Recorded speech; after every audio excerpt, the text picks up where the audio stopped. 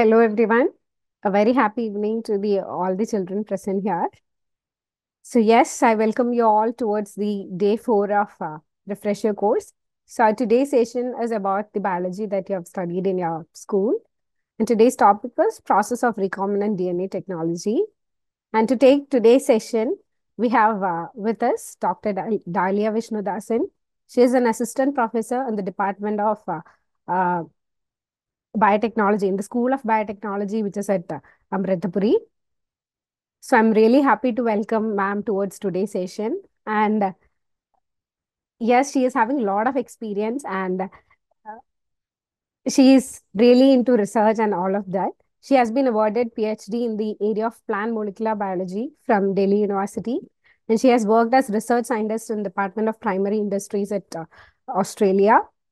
Her interested areas are plant biotechnology and plant tissue culture. So I welcome you, ma'am, towards today's session. And today's session is going to be really excited one for you because they have arranged their lab and everything for you to understand the concept deep in details. And yes, you could see someone else in the screen. So she is Ajisha, her student, Dalia ma'am student. So yes, I hope it's going to be a very exciting session to all of you. So thank you so much, children, for joining. And I think more people will join soon. Yes, ma'am, I think we can start today's session. Yeah.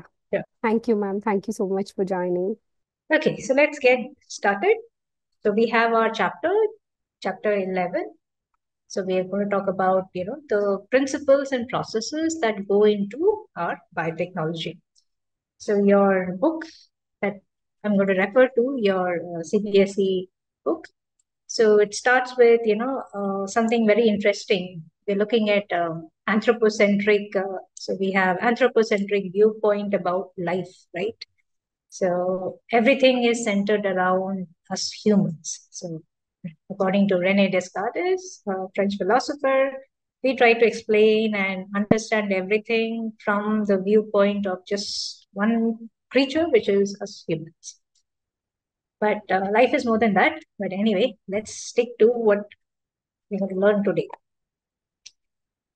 So to start with, we have two very important people. We have Herbert Boyer and we have Stanley Cohen. So Herbert Boyer and Stanley Cohen, let's look at what their contribution was towards biotechnology. So Herbert Boyer, when he was working at Yale University and all, he figured out that there are these, enzymes. So bacteria, your E. coli is a bacteria. So this E. coli bacteria, how does a bacteria look like? If you were to just, look over here, I have a petri dish out here, and petri dish, you can see there are some small colonies out here. Can you see some small colonies? So each of these are bacterial colonies. And if I take just one bacterial colony from here, it will have, billions of bacteria. So they're all growing in a petri dish, and they provided a media in this petri dish for the bacteria to grow. So we've done some nice good quadrant streaking on a petri dish. So these bacteria, these are recombinant bacteria. They have not, it's just not the E. coli bacteria, but the bacteria has something within it, which is known as a plasmid. Now, there comes the contribution of Stanley Cohen. Stanley Cohen had isolated plasmids from this particular, let's say, these kind of bacteria or E. coli. And Stanley Cohen and Herbert Boyer, when they got together, what they did was they took a plasmid and they digested the plasmid using restriction enzyme. Now, what are these restriction enzymes? I have Arisha with me who will show you what these restriction enzymes are. So we have a restriction enzyme HIN3 out here. I hope you can read that. And this HIN3 enzyme you can use for, so these are cutters basically. So in biotechnology, what do? We basically make use of restriction enzymes and ligase enzymes to, cut the DNA of our interest. And then we ligate them and put it back into the bacteria. What does the bacteria now do? Well, the bacteria starts utilizing this particular gene, which is your DNA, your gene of interest, and starts producing the thing which is of interest to you. So biotechnology is all about, applying natural products or anything derived from nature for the application and benefit of humankind. So that's what the definition out here also goes ahead in your next page. So we have two pioneers, Herbert Boyer and Stanley Cohen. And they got together somewhere in a place, Hawaii, to think of this idea of actually cutting and pasting DNA in order to make something called as recombinant DNA. So biotechnology, what is biotechnology? Deals with the use of live organisms or enzymes which are derived from the organisms to produce stuff which is important for humans. That's what is the very basic definition of biotechnology. So what's the difference between biotechnology and genetic engineering? Well, genetic engineering is just a toolbox that we use within biotechnology. So think of, I said there are tools like restoration enzymes which you can use. And we have pasting enzymes, the ligases. So these enzymes, which Ajisha just showcased right now, they are available in the market. And where did we get them from? We got it from the bacteria itself. Nowadays, we have companies providing it to us. So we make use of these bacterial enzymes and use that for our biotechnological applications. Now, what are the applications? In your textbook, people are, cited a lot of these examples, and these examples are very important. So let's look at, some of these in vitro fertilization techniques. Again, they don't use any genetic engineering, but nevertheless, it is applicable to humans, and therefore, even in vitro fertilization, which is, in vitro means done within a glass. So you're fertilizing within and a tube or glass, and then you get test tube babies. Or the new definition that, as per the European Federation of Biotechnology, is about biotechnology is it's an integration of natural sciences and organisms, or even cells, or it could be part of the cell. For what? For molecular analogs for products and services which are of benefit to humankind. Humankind, again, doesn't mean just us humans. It could be applicable to veterinary or any other sciences also. Okay, so genetic engineering. What is genetic engineering? It's a toolbox within biotechnology. So just like you have tools to do anything, we have genetic engineering as a toolbox, and within genetic engineering, you have these different enzymes and whatever stuff to make use of to undertake your biotechnological application. So these are techniques to alter your genetic material. Now, genetic material could be DNA, could be RNA.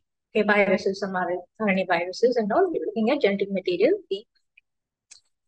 Now, why do we do all this? Well, because we want to make things which are of importance to us. For example, we have antibiotics, we have vaccines, we have enzymes. All these are very important. And if we can, expedite the process of, treating humans, human diseases, or it could be even veterinary diseases, if we could, look at new antibiotics which are capable of withstanding. Right now, we are, having this problem of AMR resistance. Bacteria are becoming resistant to antibiotics. So if we could develop newer antibiotics which can, overcome and address those challenges. Or in right now, post-COVID, we know that vaccines are very important, and we are in the process of, developing vaccine not just for COVID, but any, let's say, new emerging diseases, zoonotic diseases. We need to be ready. And enzymes, when we use enzymes can be utilized in any biotechnological applications. Now, what is this recombinant DNA? Recombinant DNA is when you take a DNA which is naturally present and you cut and paste it into a vector. Now, what is a vector and what is a plasmid? If you look at the bacteria, each of these bacterial cells, colonies, will be having a plasmid within it. What is a plasmid? A plasmid looks something like, so you can see something, whitish at the bottom of my centrifuge tube. So that is, if I were to just, click it, you would see that it is starting to, mix. Okay, you can see strands of DNA. So these strands of DNA are very important. The whitish flecks that you're seeing floating around in that solution, those are your DNA, plasmid DNA. Now this DNA, what do? We can digest it with enzymes. So we have restriction enzymes, like out here we have our HIN3 enzyme, right? So we have HIN3 enzyme, and we have our buffer. So these two things come together. So we have the enzyme and we have the buffer. Now this enzyme and the buffer, when we use, then they work together. We cannot use an enzyme without a buffer, and they have to be compatible enough. So we make use of the technology, so-called recombinant DNA, wherein you take the DNA from nature, and I put it into a bacteria in a plasmid, and now this plasmid is readily usable, and I can put it back into my E. coli bacteria in order to make the, let's say, the product which is of importance to me. So that is what is all about recombinant DNA. And then we have these terms, gene cloning and gene transfer. What is gene cloning and gene transfer? So I'm cutting the gene, putting it into a plasmid. So let's say I have a plasmid out here. Now this particular plasmids, let's say, what is plasmids? Well, think of these two rubber bands that I'm having in my hand. Plasmids are basically made of two single-stranded DNAs. When they come together, it becomes a double-stranded DNA. Now, this double-stranded DNA is all what your plasmid is about. It's very small, size is very small. In your textbook, they talk about PBR322. Now, this plasmid, if I take any gene, if I cut it, so let's say I cut my plasmid. So the plasmid is now, let's say, it's a double-stranded DNA. I cut it and I put another gene out here in this region. Now, this plasmid goes back again into my bacteria, and now I can utilize that for a number of applications. Now, so we have few more definitions. Origin of replication. So what is origin of replication? Going back to my plasmid, rubber bands here back again. Now this plasmid DNA will have certain regions. So let's say some of these regions, I open this up, okay? So that will become my origin of replication. So depending on the origin of replication, how fast it opens up. If it opens up very fast, this plasmid DNA is going to multiply very rapidly. So we have origin of replication that is responsible for initiating replication, the multiplication of our DNA. So if I have a plasmid which doesn't have this ORI sequence that opens up pretty fast and multiplies, helps in multiplication, then I call it as a low copy plasmid. So we have plasmids, low copy plasmids, which do not multiply so rapidly. And therefore, within one bacteria, you may not have so many bacteria, so many plasmids. Normally, within just one bacteria, you may have a lot of plasmids. But normally, what we have in our bacteria, so in a bacteria, what do we have? A lot of these plasmids. So it's, think of billions of, bacteria, and each of these bacteria having a lot of these plasmids within it. Because why? Because the origin of replication is so good and nice that it multiplies very rapidly. You have a high copy plasmid. Now, so we are looking at a native plasmid. What is a native plasmid? There are a lot of these plasmids that exist in nature. That is a native plasmid. Now, what do? I can take that native plasmid and remember we talked about Stanley Cohen and Herbert Boyer. What did they do? They accomplished this way back in 1970. What did they do? They took an antibiotic resistant gene and they cut it out, inserted it into this plasmid, which was isolated from Salmonella typhimurium. And what did they get? They got the very first recombinant DNA. So what are restriction enzymes? These are molecular scissors. You make use of these scissors to cut your DNA. So once you cut your DNA, so let's say this is my plasmid DNA. So if my plasmid DNA is there, I'm going to cut it. Now what do I get? I get overhangs. Okay. So this is my plasmid DNA. I just cut it with my restriction enzyme. Just as you. Now what do I call it as? Now I call this the original native plasmid as a vector. So what's the difference between plasmid DNA and a vector? Plasmid DNA is something which exists in nature. So we can think of TI plasmid. If you have studied that in your class 12, TI plasmid exists in agrobacterium. This is present in nature. And if I take that plasmid, I cut and paste genes which are of interest to me. Now what do I call it as? I call it as a vector. So that's the difference between a plasmid and a vector. Now I transfer pieces of DNA attached to it of this vector. I can put it back into my bacteria, or I can put it back into agrobacteria or whatever. And then I can go ahead with my rDNA processes. So what are the basic steps if I want to do genetically modify an organism? Identify the DNA, first and foremost thing. What is the DNA? Which gene am I interested in? So I should be very clear about, okay, the gene that I want to insert is, let's say, if I'm doing genetic engineering for crops. And in your, I think in the next chapter, you have PT cotton and PT brinjal, all those examples, or even your golden rice. What do I do? First, I have to look at the right DNA. So if I'm interested in golden rice, what will I do? I'll take the beta carotene genes and those desirable genes I will introduce into my host. What is my host? Well, since I'm doing modification of plants, I have to put it in a plant. It's not that easy to put in a plant. So first I put it in a bacteria. From the bacteria, I isolate the plasmid. And then from the plasmid, I isolate the gene of interest and I can go for biolistics, which is bombarding the genes into the plant. So once I get introduced the DNA into the host, so the genes have been, biologically introduced into my host, let's say plant. And then what do? I have to maintain that host plant and make sure that I get the next progeny. Transfer of DNA is happening to the next generation. Only then I call it as a stable transgenic plant. So that's how I do basic steps in modifying an organism.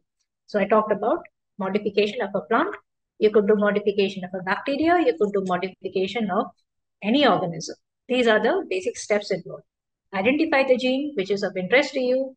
Then you introduce that gene into your host.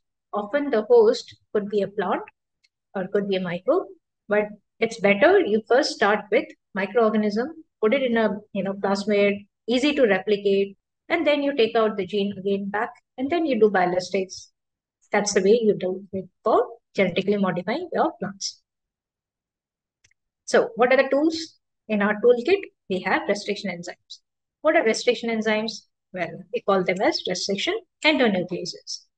They are restricting the growth of your bacteriophage in E. coli. So E. coli is a bacteria. And what is this bacteriophage? Nothing but viruses. So they're much smaller than your bacteria. And when they were isolated way back, so we have, way back in 1963, they isolated this particular restriction enzymes. And there is a particular way in which it is named. So we have, HIN2. We don't have HIN2, but we have HIN3 out here. So what is this HIN2 and HIN3? So, okay, I hope it works. So we have HIN3 out here, and then your book it's HIN2. What's the difference with? And how do we give nomenclature? Well, the first, let's say they've given with example, EcoR1. EcoR1 comes from E. coli, the bacteria, which we've been talking about. And the R is derived from the strain. So we have EcoR1 RY13. So E. coli is the bacteria. So we have the genus and the species name. Genus is Escherichia. Then we have coli, which is your species name. You combine it both, E from Escherichia, CO from coli, and R1 is your R and the strain that you're referring to. Okay, so that's how you give name to your bacteria. Now, where is this one coming? Well, now you have your, remember, each time people are isolating new enzymes. So we have HIN2 and HIN3 out here. So HIN2 was isolated first, then came in HIN3 from the same organism. So you keep on giving, new nomenclature. It's being isolated from the same bacteria.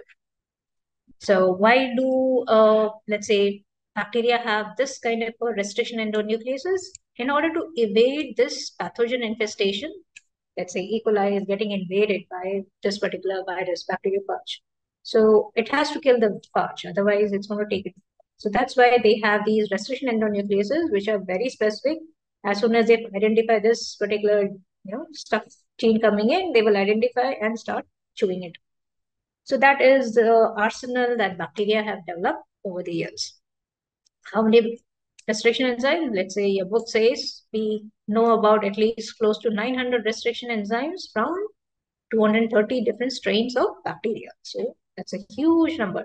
In a lab setting, we may not have so many, restriction enzymes, but definitely we do have, let's say, few enzymes that we can easily work with. Okay, So how are they classified? Restriction enzymes are classified as exonucleases and endonucleases. What are exonucleases? They remove nucleotides from the end of the DNA. Whereas endonucleases, they cut within the DNA. So where within the DNA? There's something known as palindromic sequences. So palindromic sequences, again, your textbook talks about what are palindromes. Let's say this is a palindrome, the word Malayalam. What does it mean? If you write it in this way or you write it and read it in this way, it's the same. So both, whether you read forward or backward, the word is the same. In the same way, if you read this particular sequence forward or backward, it remains the same. Now, this is the site for EcoR1 restriction enzyme digestion. Easy to remember if you remember just the first three words. So we have G, A, A. Just remember this. And then it's a mirror image. So you put A, opposite to A will be your T, opposite to this A is again your T, opposite to G is your C. If you remember GAA, that is more than enough to remember the sequence for EcoR1. Where does this enzyme now cut? In between this G and A. You see this arrow? That is where EcoR1 is going to cut. And at the bottom strand again, between this G and the A cut is being made. So what do you have? You have two overhangs. So these are the two overhangs, sticky ends. So this is the overhang out here and the strand out here is also having two overhangs.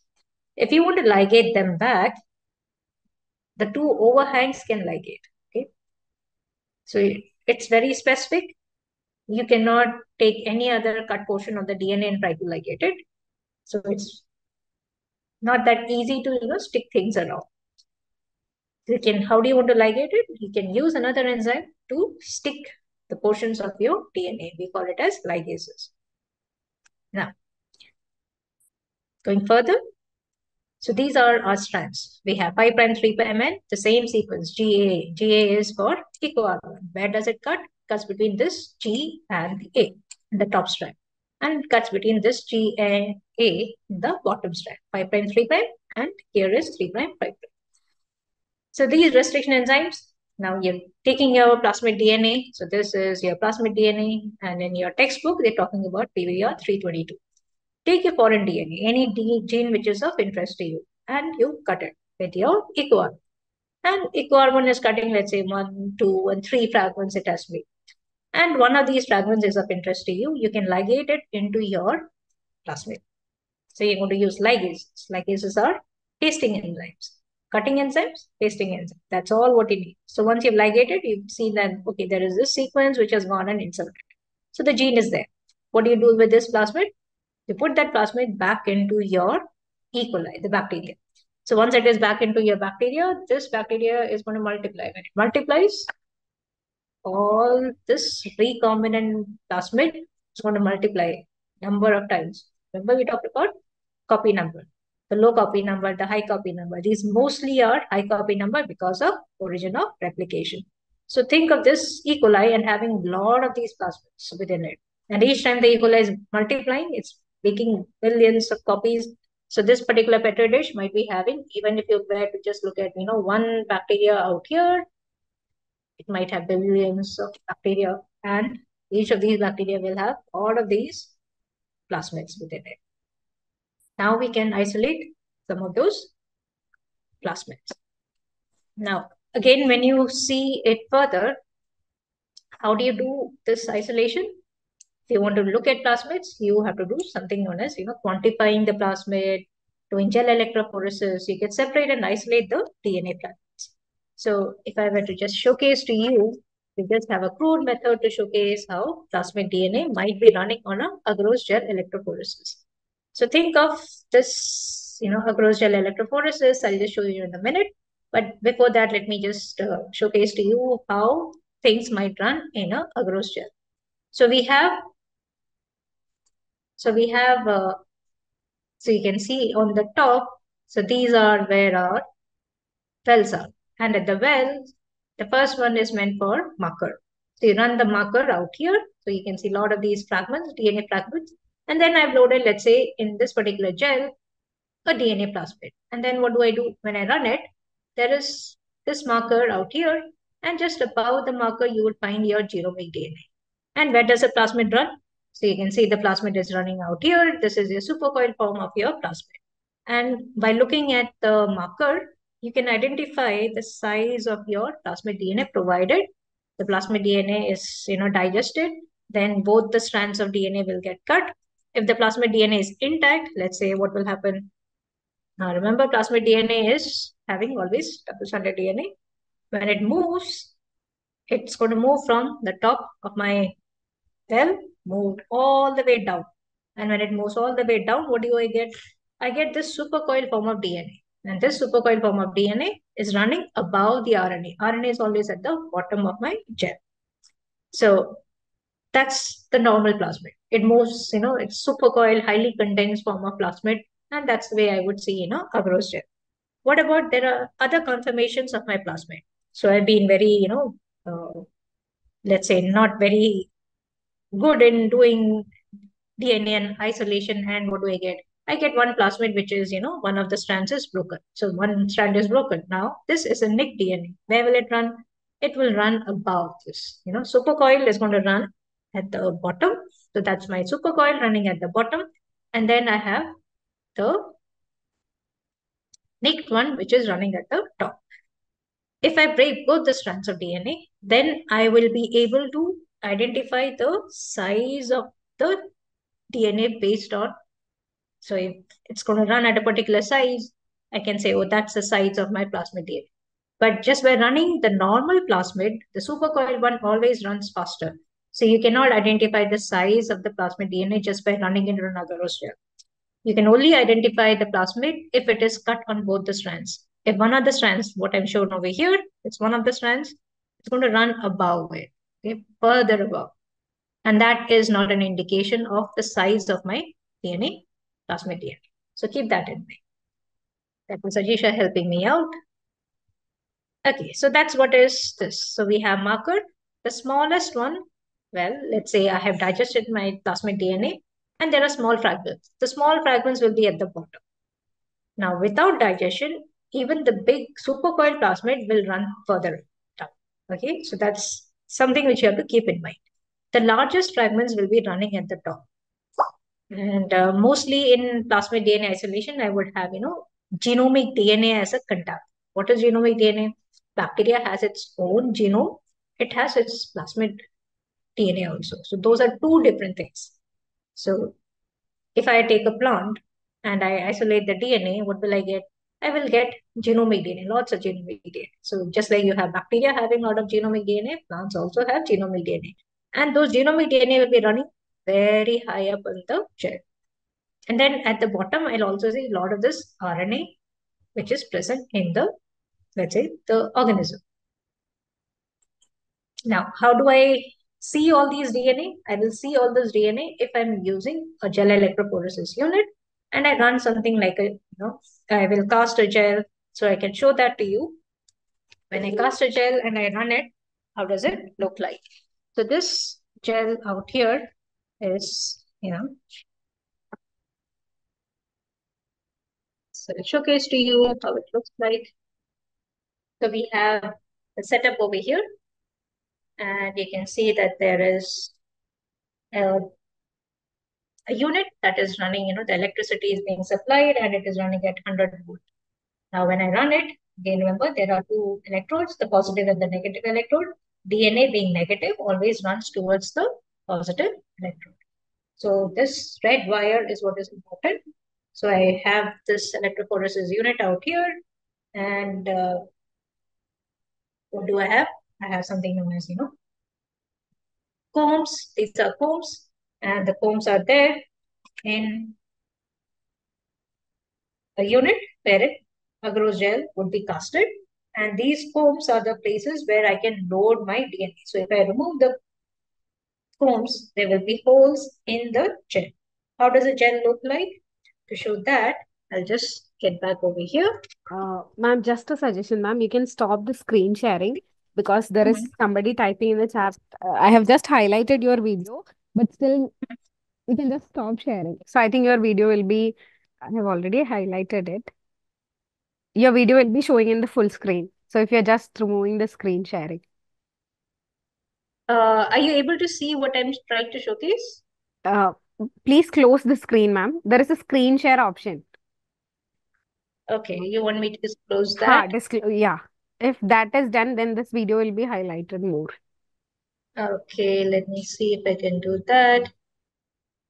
Okay, so now we'll just, okay, I'll get it back over here. So we just showcased the electrophoresis unit. Now, is it visible? Yes, ma'am. Yes, ma'am. It's Okay. completely fine. Okay, so we have the electrophoresis unit and it is running and we can say it's at 100 volt. The positive and the negative electrodes are there. DNA always runs towards the positive electrode. So we have the positive electrode connected over here and the gel is out here, let's assume, in this particular tank. The tank has a buffer. It's not just plain water. So the buffer is your 1x PAE buffer, which is the buffer that we use for running our DNA. So normally we have this 1x PAE buffer. The PAE buffer is normally kept in, made and kept in short kind of bottles. And once you make these, yeah, PAE buffers, you pour it into your tank. This gel electrophoresis unit tank runs pretty well. Right now it's running and we can see some bubbles and all, and that's because the bubbles are coming. And once your DNA has been loaded into these kind of wells, so assuming that you would see these kind of wells down in the gel. So what does a gel look like? Well, this is what a gel would look like. Okay, if I take it into take it out, the gel looks like this, and you can see some of these you know wells. That's where you load your DNA. So you can see empty wells. Right? This is where you load your DNA. And in one of the lanes, you would load your marker. So you have marker, let's say, in one of the lanes, and the other marker is over here. And you loaded DNA in the gel. So if I were to just switch off and showcase to you, so this is a UV. So I will just showcase to you how it looks like when you switch on the UV. And you can see the UV is switched on. And what do you see? So you see some, can you see some, orange glowing kind of bands? Yes, ma'am. Yes, ma'am. We are able to. Yeah, those are your DNA samples. So you can see some of these bands and you can see the lines that I drew in pencil before. You can see some of those lines. And the plasmid DNA is another band that you can see, which is, very intensely uh, just visible, okay, near the marker. So that's how your DNA gel looks like, plasmid looks like in real situation. Okay, then we have something called as the PCR. So uh, let me showcase that PCR machine. I think ideally that will be good before we get back to our screen sharing. So PCR machine looks something like, okay. So are you able to see the PCR machine? Yes, ma'am. Okay. Is the cycles and all visible? No, ma'am. That is actually, there is actually light, and so we are not able to Too view it. much of a light? Can Yes. you switch on the light over here? Let's, okay, we'll just try to see if we can switch on the lights. Okay. If we switch on the lights, can you Yes, see yes, this? yes. They are able to see. Huh, yes. Okay. Okay. So what are we trying to see over here? This is a PCR cycle. And the PCR cycle is like, so we have, 95 degrees. We have, is this visible if I'm trying to showcase? Mm, I think actually the laptop is just moving. I think the camera is just moving, so that's why. Yes, we If could I see get it. something written. Yeah. Okay. So PCR works, if I get it Yes, merged, yes, closer. yes. It's Yeah, now completely it's fine. visible. Okay. Ah, So what do we see out here? We have 95 degrees. We have, that's the cycle. So we start with the denaturation step out here. Then we have the primer binding step. Then we have the extension step, that is 72. So this is what a PCR cycle is all about. Goes from step, so we have step 2, 3, and 4, which get repeated. So it gets repeated at least 34 times, written out here. So we can set up something like PCR in order to amplify the plasmid DNA, which is the gene of interest, which is there in the plasmid DNA. So PCR cycles are, so this machine is a PCR machine, and we have, cycles within the PCR, which you can keep, change it if you want. So if I want to change this 30 seconds to, let's say, I want to keep it for, let's say, a minute, I can do that. So I press, and now it's for a minute. And I press OK, and then it goes for at least a minute. So that's how I go about, doing changes to my, so now it has been changed to a minute. So this is how I set up my PCR. 95 denaturation followed by another step wherein denaturation happens again. So initial denaturation followed by the stepwise denaturation, primer binding, and then I have the extension step. So these are the main steps which are involved. Denaturation, annealing of the primer out here, and then 72 degrees, which is where your Taq polymerase is going to come and extend your DNA. And then this cycle gets repeated 35 times. So 34 plus 1 cycle. Okay. So once it gets done, at the end of the time, what do you get? You get, let's say, amplified DNA. And the volume is very important.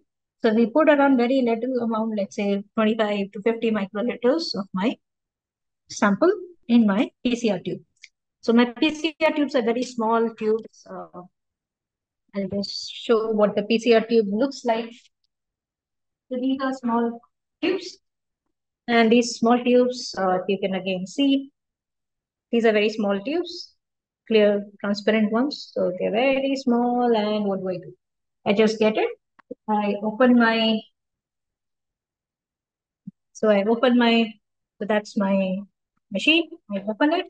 I keep my sample, the PCR thing. So around 30 microliters of my sample is there. I keep it back and never, touch out. Here it is very hot.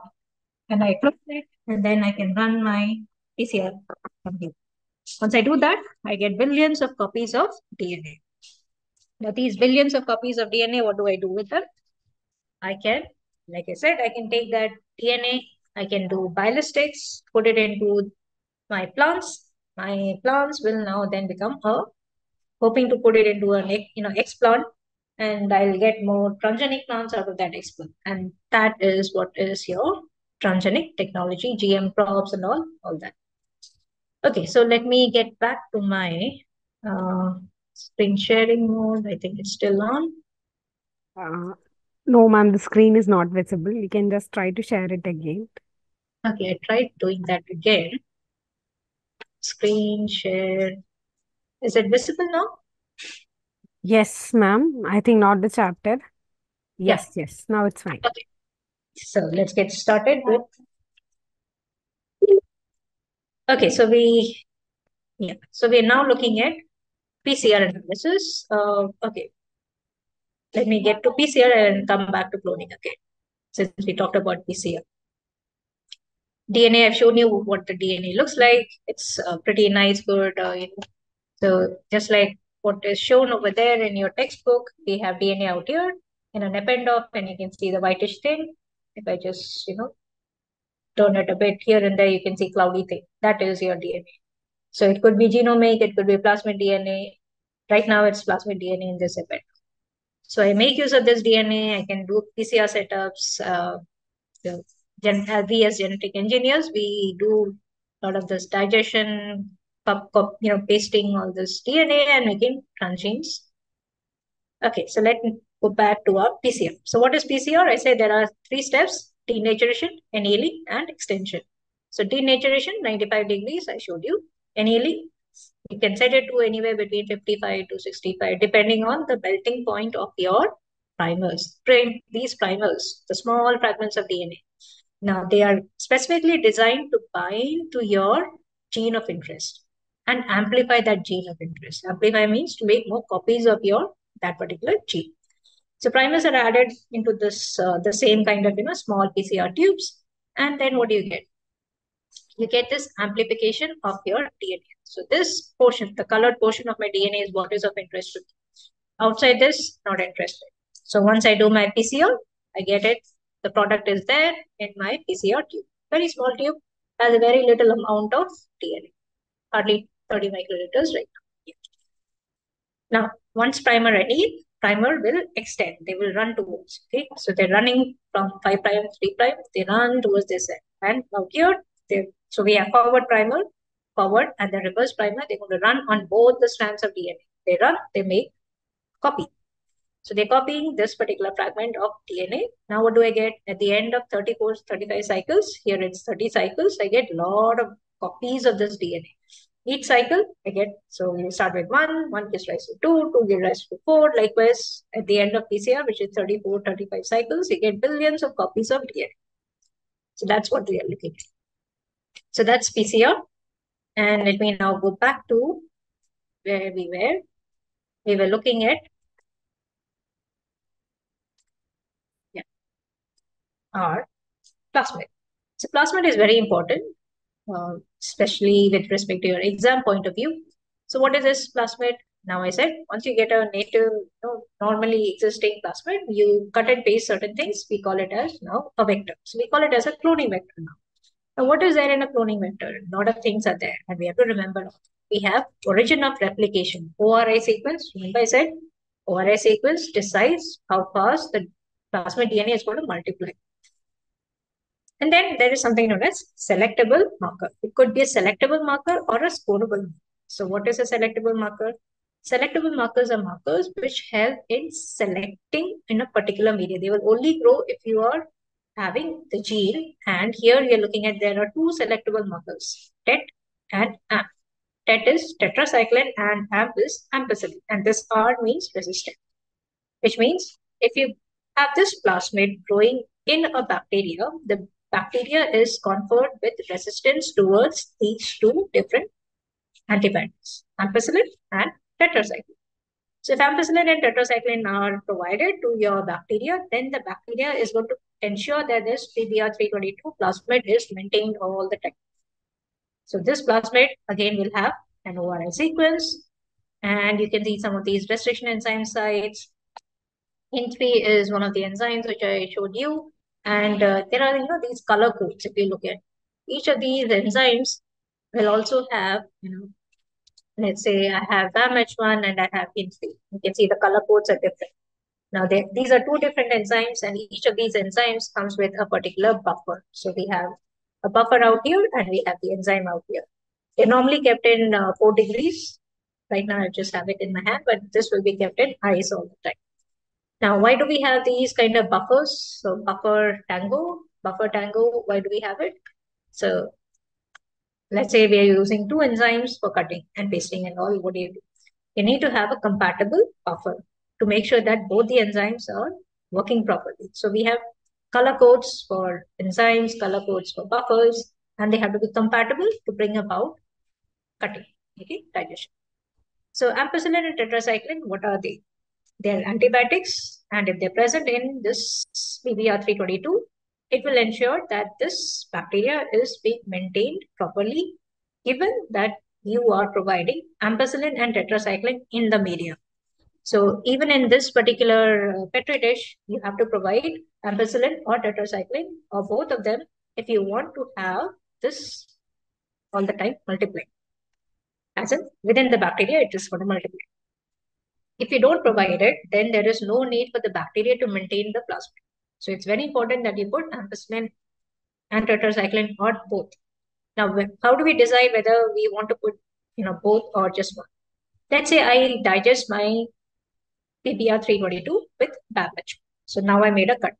So if I make a cut, now I have to insert my gene of interest over there. So my DNA has been cut. So I cut it, I have to ligate. So once, let's say this BAMH1 has been cut and my tetracycline gene is gone. And instead of tetracycline gene, I have put another stuff out here. So assume my finger is the gene. Now what happens? Tetracycline is gone. If tetracycline is gone, I will not put tetracycline in the media because now there's no point putting it, because if something grows on tetracycline media, then it is an escape because tetracycline has been disrupted because I put a gene out here. So what will grow? Let's say I will only put ampicillin and selectively try to get the plasmid that is amplifying and propagated on ampicillin containing media. So that's how I use cloning sites. So these are having a lot of these restoration enzyme recognition sites. We also call it as, multiple cloning site. So MCLs. So there are a lot of these restriction enzyme sites, multiple cloning sites, EcoR1, HIN3, BAMH1, PA. So these are all, obtained from different organisms, like we said. And then there are two antibiotic resistant genes. We are having two because it's good to have one or two, because we're going to clone in one of the sites, we have the other one intact, then we can selectively look for the presence of the gene of our interest in the requisite bacteria. Remember, everything is being done at a gene level, but what you're visualizing is in the bacterial level. So the bacteria has to grow in the medium. So PBR322 is a well-known plasmid. P stands for plasmid. PBR322, all this nomenclature, just like for restriction enzymes, the nomenclature, remember, I just talked about what it is. So similarly for plasmids, the nomenclature, there's a specific way in which nomenclature is given. Again, the book doesn't talk about that, so you don't have to remember any of that. So let's get going further. So here, example which is given is that of enzyme beta galactosidase. So think of another region out here in the multiple cloning site. So if you have multiple cloning site, a lot of genes are, restriction enzyme sites are present out here. If I clone the gene over here, and let's say the gene beta galactosidase, so this green thing out here is beta gal. Beta gal, if it gets cut, it doesn't work. If that doesn't work, then I can do something like a blue-white selection of my bacteria. This was antibiotic selection. This will be my scorable marker. So we have selectable marker, the pink one out here, and the green one is my scorable marker, something which I can see. So this, if once it is introduced, the plasmid is introduced into bacteria, the bacteria will become either blue or white. Okay. So if it is white, it means that my gene has disrupted the beta galactosidase. Now it is no longer blue because the gene is not working. Beta gal is not working. Beta galactosidase doesn't work. Therefore, I can use this, the inactivation of beta galactosidase, to selectively look for my bacteria which has recombinant DNA. So the recombinant DNA bacteria, the recombined DNA bacteria will be having the white colony. So that's how I can look at bacteria. So I showed you a petri dish wherein most of my colonies were whitish in color. So that indicates these are all white colonies which are having the gene, and the beta galactosidase is all gone. So that is known as insertional inactivation. If I put the gene of my interest, the normal gene, what is a normal gene? Beta gal. So this beta gal, the beta galactosidase gene gets disrupted, it gets inactivated, and therefore it doesn't function. The function of this gene is to give that blue color. So the blue color is no longer there. So there's no blue color, and the white color colonies are my recombinant colonies, the recombinant bacteria. Okay, now agrobacterium, that's another bacteria which is present in soil. It has its own TI plasmid, and it's known as tumor-inducing plasmid. What does that mean? This TI plasmid is present in nature. And what, as a genetic engineer, have we done? We've taken this TI plasmid, put a gene of our interest. Okay, once you put a gene of your interest, I can amplify this gene and I get lots of copies of the gene. And now I can use that gene and put it into any plant of my interest to create transgenic plants. So that's how I'm going to use that TI plasmid. So tumor-inducing plasmid of agrobacteria is very important. Again, these are naturally present. Once I take this, modify it, what do we call it now is?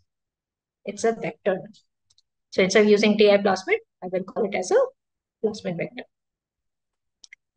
Okay, now, how do I introduce it? I can use bielastics or gene gun. I can also use microinjection, depending on what explant I'm taking to introduce the genes of my interest. So how do I do that? I have this gold or tungsten, small particles. Now, I take this DNA. Remember, my DNA is very small. And this DNA, so think of this DNA. What do? I put my tungsten particles, precipitate my DNA. My DNA will hang on and stick onto the tungsten particles. Now, those tungsten particles, I can bombard it into let's say there is a petri dish in which I kept my plant. Now, think of a petri dish wherein I kept a plant.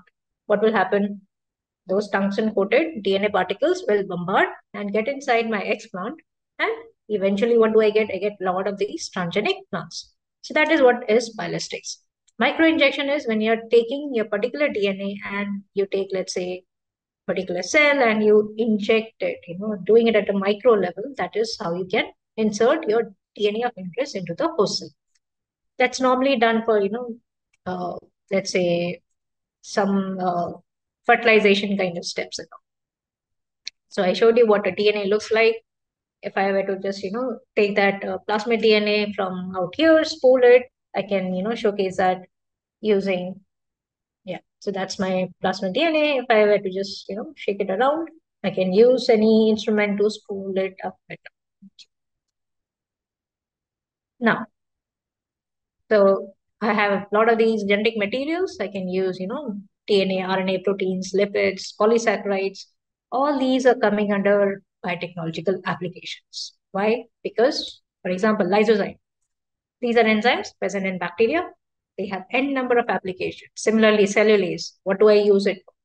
Obtained from plant cells. Cellulases are used to, let's say, they're acting on cellulose. So I can use this to destroy any of the plant products. Chitinase obtained from fungus. I can use this. N number of applications are there. Okay. So we talked about PCR. We can skip that. Selectable and sporable markers, recombinant genes. We talked about that. Coming over to the last thing, which is the bioreactors. So bioreactors are, so once I have my bacteria growing, now I need to have, a lot of product being obtained. What do I do? Since I need to multiply it, I will do it. I will multiply my bacteria not in small petri dishes. I will grow them in, these big kind of reactors. What are these reactors?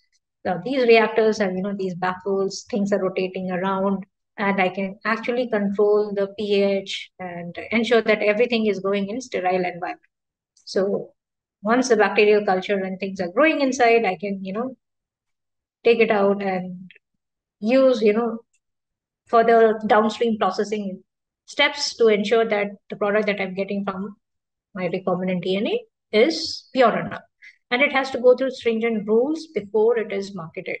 So it's not easy to do that because when it comes to a product being marketed, there are a lot of rules that have to be, let's say you have to have a check mark and a checklist to ensure that it is following standards and protocols of our country.